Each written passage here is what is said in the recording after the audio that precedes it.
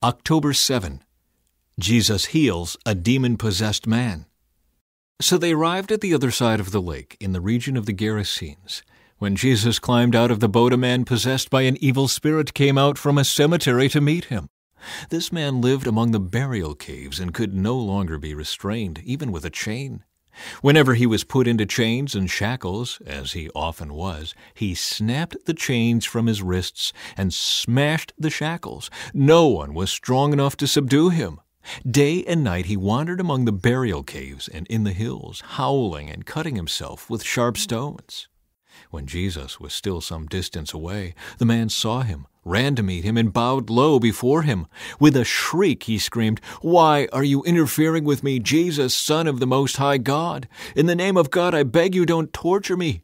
For Jesus had already said to the spirit, "Come out of the man, you evil spirit." Then Jesus demanded, "What is your name?" And he replied, "My name is Legion, because there are many of us inside this man." Then the evil spirits begged him again and again not to send them to some distant place. There happened to be a large herd of pigs feeding on the hillside nearby. "Send us into those pigs," the spirits begged. "Let us enter them." So Jesus gave them permission. The evil spirits came out of the man and entered the pigs, and the entire herd of 2,000 pigs plunged down the steep hillside into the lake and drowned in the water. The herdsmen fled to the nearby town and the surrounding countryside, spreading the news as they ran. People rushed out to see what had happened.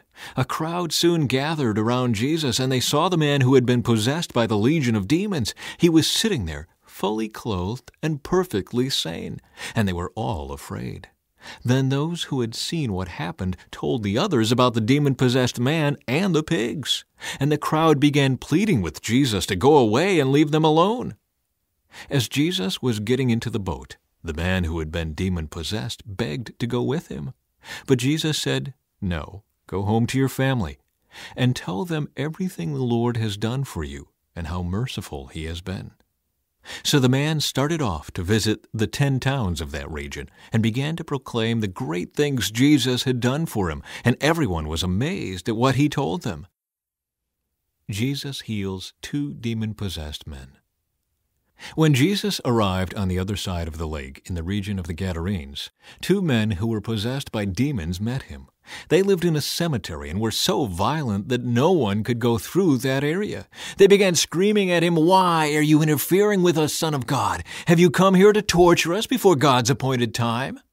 There happened to be a large herd of pigs feeding in the distance, so the demons begged, "If you cast us out, send us into that herd of pigs." "All right, go," Jesus commanded them. So the demons came out of the men and entered the pigs, and the whole herd plunged down the steep hillside into the lake and drowned in the water. The herdsmen fled to the nearby town, telling everyone what happened to the demon-possessed men. Then the entire town came out to meet Jesus, but they begged him to go away and leave them alone. So they arrived in the region of the Gerasenes, across the lake from Galilee. As Jesus was climbing out of the boat, a man who was possessed by demons came out to meet him. For a long time he had been homeless and naked, living in a cemetery outside the town. As soon as he saw Jesus, he shrieked and fell down in front of him.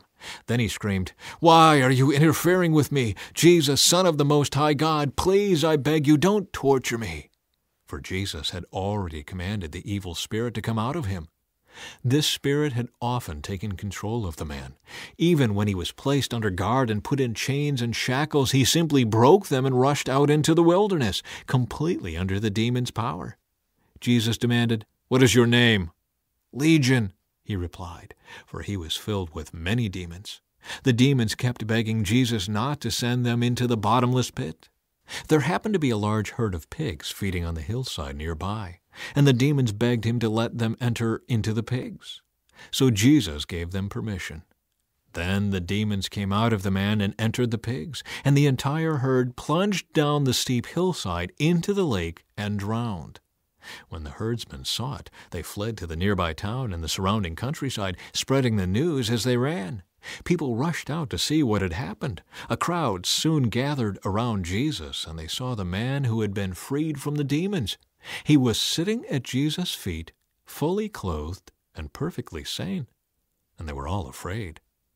Then those who had seen what happened told the others how the demon-possessed man had been healed, and all the people in the region of the Gerasenes begged Jesus to go away and leave them alone, for a great wave of fear swept over them.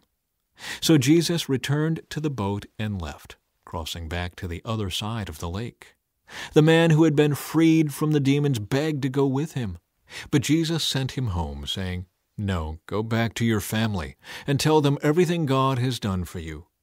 So he went all through the town, proclaiming the great things Jesus had done for him.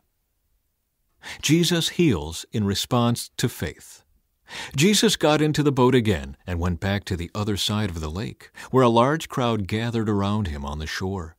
Then a leader of the local synagogue, whose name was Jairus, arrived. When he saw Jesus, he fell at his feet, pleading fervently with him. "My little daughter is dying," he said. "Please come and lay your hands on her. Heal her so she can live." Jesus went with him, and all the people followed, crowding around him. A woman in the crowd had suffered for 12 years with constant bleeding. She had suffered a great deal from many doctors, and over the years she had spent everything she had to pay them. But she had gotten no better. In fact, she had gotten worse. She had heard about Jesus, so she came up behind him through the crowd and touched his robe. For she thought to herself, "If I can just touch his robe, I will be healed." Immediately the bleeding stopped, and she could feel in her body that she had been healed of her terrible condition. Jesus realized at once that healing power had gone out from him, so he turned around in the crowd and asked, "Who touched my robe?" His disciples said to him, "Look at this crowd pressing around you. How can you ask, 'Who touched me?'" But he kept on looking around to see who had done it. Then the frightened woman, trembling at the realization of what had happened to her, came and fell to her knees in front of him and told him what she had done. And he said to her, "Daughter, your faith has made you well. Go in peace. Your suffering is over." While he was still speaking to her, messengers arrived from the home of Jairus, the leader of the synagogue. They told him, "Your daughter is dead. There's no use troubling the teacher now." But Jesus overheard them and said to Jairus, "Don't be afraid. Just have faith." Then Jesus stopped the crowd and wouldn't let anyone go with him except Peter, James, and John, the brother of James. When they came to the home of the synagogue leader, Jesus saw much commotion and weeping and wailing. He went inside and asked, "Why all this commotion and weeping? The child isn't dead. She's only asleep." The crowd laughed at him, but he made them all leave, and he took the girl's father and mother and his 3 disciples into the room where the girl was lying. Holding her hand, he said to her, "Talitha cum," which means, "Little girl, get up." And the girl, who was 12 years old, immediately stood up and walked around. They were overwhelmed and totally amazed. Jesus gave them strict orders not to tell anyone what had happened, and then he told them to give her something to eat. From Matthew. As Jesus was saying this, the leader of a synagogue came and knelt before him. "My daughter has just died," he said, "but you can bring her back to life again if you just come and lay your hand on her." So Jesus and his disciples got up and went with him. Just then a woman who had suffered for 12 years with constant bleeding came up behind him. She touched the fringe of his robe, for she thought, "If I can just touch his robe, I will be healed." Jesus turned around, and when he saw her, he said, "Daughter, be encouraged. Your faith has made you well." And the woman was healed at that moment. When Jesus arrived at the official's home, he saw the noisy crowd and heard the funeral music. "Get out," he told them. "The girl isn't dead. She's only asleep." But the crowd laughed at him. After the crowd was put outside, however, Jesus went in and took the girl by the hand, and she stood up. The report of this miracle swept through the entire countryside. From Luke. On the other side of the lake, the crowds welcomed Jesus because they had been waiting for him. Then a man named Jairus, a leader of the local synagogue, came and fell at Jesus' feet, pleading with him to come home with him. His only daughter, who was about 12 years old, was dying. As Jesus went with him, he was surrounded by the crowds. A woman in the crowd had suffered for 12 years with constant bleeding, and she could find no cure. Coming up behind Jesus, she touched the fringe of his robe. Immediately, the bleeding stopped. "Who touched me?" Jesus asked. Everyone denied it, and Peter said, "Master, this whole crowd is pressing up against you." But Jesus said, "Someone deliberately touched me, for I felt healing power go out from me." When the woman realized that she could not stay hidden, she began to tremble and fell to her knees in front of him. The whole crowd heard her explain why she had touched him, and that she had been immediately healed. "Daughter," he said to her, "your faith has made you well. Go in peace." While he was still speaking to her, a messenger arrived from the home of Jairus, the leader of the synagogue. He told him, "Your daughter is dead. There's no use troubling the teacher now."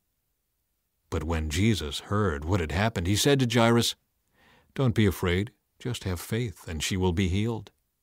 When they arrived at the house, Jesus wouldn't let anyone go in with him except Peter, John, James, and the little girl's father and mother.